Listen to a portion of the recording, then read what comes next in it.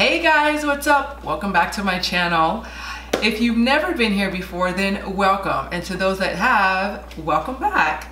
Today, I am going to be reviewing the new Beauty Blender Bounce Foundation. Now, the controversy around this foundation is like bananas. But before we get started into this review, go ahead and click the subscribe button below. Also, turn on your notifications so you never miss another video by me again. And if you like this video, go ahead and give it a thumbs up. Let's get into this review. Okay, y'all. Like I was saying, the controversy around this little thing right here, this little mama, ooh child, I've seen all kind of things going on, swirling in the air about this foundation right here. So you guys have heavily requested for me to review this foundation right here. So this is the Bounce Foundation by Beauty Blender. I went ahead and picked up the color 4.1. The color above that was too light. The color below that is too dark. So I'm hoping this will do me right. So just to give you a couple of specs on this foundation, it says that it's full coverage, which actually can go from medium to maximum coverage, meaning that you can layer it and it can take you to maximum coverage. It has a velveteen finish and an antioxidant rich white birch extract. Okay, so we have a few things going on in here. So the packaging is actually pretty cute, not bad. It's pretty much got this mirrored silver in the front, pink around, so it's actually kind of cute. So I've gone ahead and unboxed this item. It has a tray here, so once you actually pump it out, which the pump is at the top here, once you actually pump it out, it becomes like your tray, your makeup tray, so you can go ahead and put your beauty blender on there and do that. And then on the back here, it looks like there is a lock, which it'll say the Bounce Foundation. There's a lock here, which it's on lock right now, which is actually kind of innovative. I'm gonna press the unlock button there.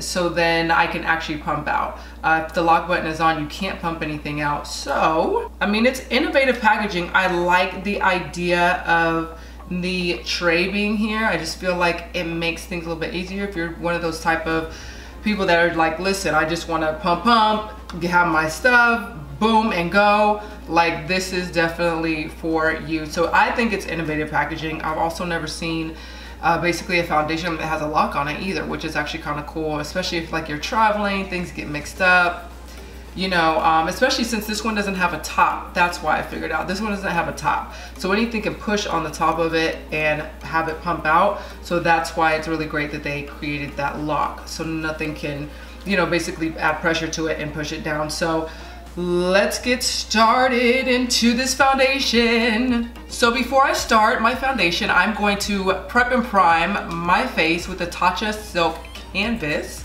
And I'm really liking this one, and a little bit really goes a long way. So I just rubbed a little bit, and we're just gonna rub it in this face a little bit. Honey, we always need to prime, honey. Woo! Make sure we lock these pores down. Okay, so again, this color is in 4.1. I'm just gonna do one pump. There it is. And staying true to the Beauty Blender brand, I'm gonna go ahead and use my Beauty Blender and see how I just turn that to its side, and then I can just go in. Okay. I'm gonna see how this goes. Okay. Woo.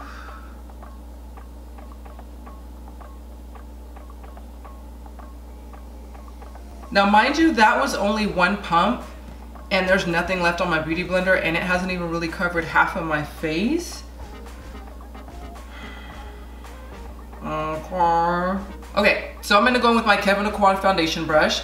I am gonna pump another pump, and hopefully this will do the job. Seriously.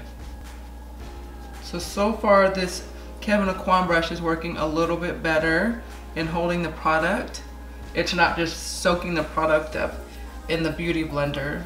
Okay, so I've gotten my forehead, pretty much this side of my face, a little bit in here, so I'm gonna have to go in with a third pump. This doesn't dispense very much product at all. Like, you would think it would be a little bit more, but not really.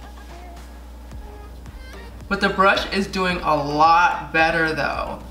So really, all in all, I would say if I would have started out with my brush, then I probably could have pretty much covered my whole face with 2 pumps. So really 3 pumps covered my whole face here. If we were just using the brush, it would have been 2. I'm actually just gonna come in here a little bit more on my sides. So for me to even do a spot check, that means I'm gonna have to come in for a 4th pump. Let me read this package again. Never dull or greasy, skin gets that pro artist velveteen finish that looks picture perfect IRL in real life or on screen. Okay, so I'm definitely at a medium coverage here, so I'm gonna have to go in with another pump just so I can spot check here because I'm out of foundation. Let's see if this is really buildable to maximum coverage. You know what, that's what I'm gonna do today. Let's see how many pumps and how many layers it takes to get to full coverage, really. Maximum coverage, I don't know about that. Depending on who you're talking to. For me to get maximum coverage, I'm gonna have to go in with another pump. One more to be doing that. I'm not sure if I'm gonna use this whole pump, but let's just see. Because I really am trying to make sure that I'm getting that maximum coverage on my cheeks. Like, I don't need total maximum coverage everywhere, but I definitely need it just on my cheeks. I have scars that I'm still dealing with. So, you know, I just want to make sure that my cheeks are covered. Let me go in with the Beauty Blender, see if I can spot check on my side here. If I can do that. Hold up. Something's happening with this foundation right now. Holy, but now it's starting to gray. Like, look at my chin and this area. Look in here, like it's, I don't know if you guys can see this on camera. I don't know if my camera's reading it, but it's literally turning gray. No. I didn't want that to start happening. Come on, sis. Like, this foundation is oxidizing like a mug. Like, it is, but right before my eyes, this foundation is oxidizing. Like, what's happening? Oh, Jesus, fix it. Oh, Jesus, fix it. This foundation is starting to gray out. Now, this is 4.1, though it does have olive undertones. The next color, 4.2, was too dark for me, period. Even though it says it's warm tones, it was like too orangey. And then there's only like 5 shades after me, after 4.1. So it's like, what the? Like, you guys, this is my first time using this. I did not know all of this was gonna be happening. I mean, I heard the controversy as far as the shade range. I just didn't know that things be oxidizing like that.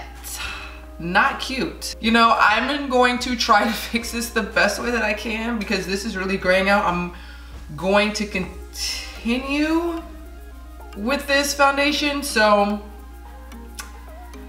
let's try to warm this up. So I'm gonna take my NARS Radiant Concealer in the color Cacao. There's a lot of pink in this foundation as well. It's a lot of pink. Okay, so I'm gonna go back in with my Beauty Blender and we are going to basically blend this out. Let's just see, I'm testing the formula too, so let's just see how the formula is. I'm really trying to give this foundation a chance, but right now it looks like it's drying out really dull. It doesn't have a pop on my skin whatsoever. It's not giving me like life. It's not giving me color. It's not giving me what I need in life right now. I'm gonna have to beat this face for real today to like pull it together. The NARS Radiant Concealer is working, but the thing is, what if I didn't want to contour? What if I was like, I should be able to just put on my foundation and keep it pushing? But with this color, like, I have to contour. Like, I have no choice but to contour and warm up my face. Using this foundation alone ain't gonna fly. Ooh, thank God for NARS. So now we need to blank out these under eyes. We're gonna come in with another NARS Radiant Concealer, and this is in the color Caramel. And I'm just gonna go underneath. Now, Caramel has a beautiful, as you can see, golden undertones, okay? Hello. Take me back to the yellow brick road, honey. Okay. I'm gonna come in with the new Beauty Blender and I'm going to bounce that Beauty Blender on my face. These 2 Radiant Concealers are basically saving my life though right now.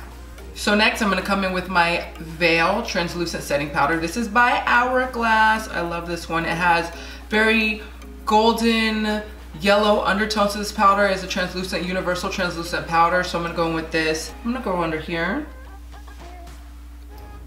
And I'm gonna bake her out a little bit. And with this powder, a little bit goes a long way, honey. You guys know I love the other end of this powder brush. Oof. Get right up in my edges right quick. See? So now I'm gonna dust off the rest of my powder here, now that I've baked for just a couple of minutes in here. And let's see if Jesus was answering my prayers and fixed this situation. I am going to go ahead and finish my face off camera, and I'm going to let you guys know what I really and truly think about this foundation. Okay, you guys, I am back with my final thoughts on this one, and I'm gonna just be real, brutal, and honest. It says that this foundation retails for $40. Is this something you wanna run out and buy? No, you don't. Don't waste your money on this one. I'm just a little taken aback that there's 40 shades and I can't find one. And for me, if I can't find my shade and there's 40 shades, then we might have a problem. I hope that they can come in and not necessarily expand their shade range, but if they can change up some of the colors and take out some of these olive and gray undertones would be great. And as far as their deeper tones, I'm gonna just be honest about that too. Not okay, not cool. We're in 2018. It's just not all right. It's just not. You can't have 35, you know, light medium shades. That's basically what it comes down to. And then you have 5 sort of, you know, deep shades. 2 of them are red as hell. It's not inclusive whatsoever. So I can't find my shade. Deeper skin girls can't find their shade, and Lord knows who else this turns to pink and gray on. So the formulation, I'm taking better look at it. It's starting to break up in my forehead already, and it's already starting to sit in my creases already. Hey, I tried it for myself. I see what it is, and it ain't. I can't. It's just, I really can't with this foundation. I wanted it to win. I wanted it to win, honey. I wanted Bounce Whipped Foundation to win. But this ain't a win today, honey. Sometimes you gotta lose some to win some, you know what I'm saying? Thank you guys again for watching. I hope that you liked this video. If you did, please give it a thumbs up.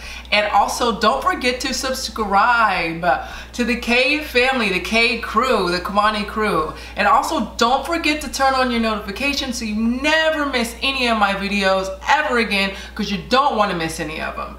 Till next time, peace and love. Mwah.